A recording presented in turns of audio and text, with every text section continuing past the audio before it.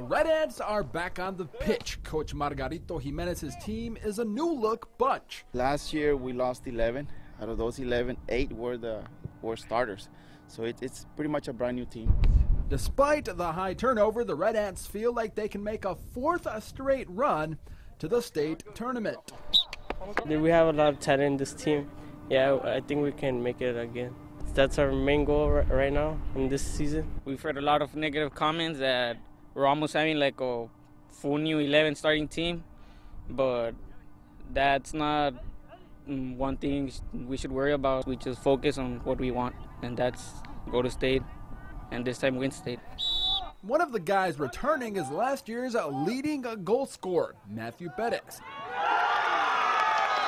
He found the back of the net 33 times. He's a good weapon for us to have. And also, up and coming, we have a freshman. His name is Omar Gomez, and I think he's going to do fine.